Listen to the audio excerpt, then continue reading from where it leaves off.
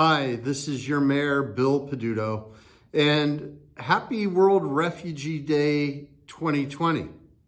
Now, although we can't all be together like we usually are in Market Square, I just wanted to take a minute to thank everyone who has participated this past year in helping to make Pittsburgh a more welcoming city. We've found out the hard way how we're connected. No matter what continent it is that you live on or where you came from, this world is connected in a way that is very real. And COVID-19 has made that apparent to everyone.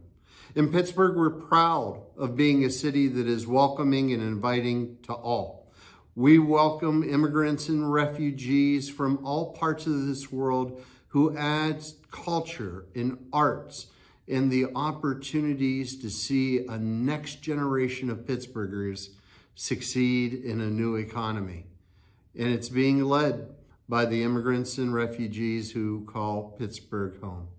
So, although we can't be physically together this day, I hope you know that we are connected and together in our mission of building a more welcoming city.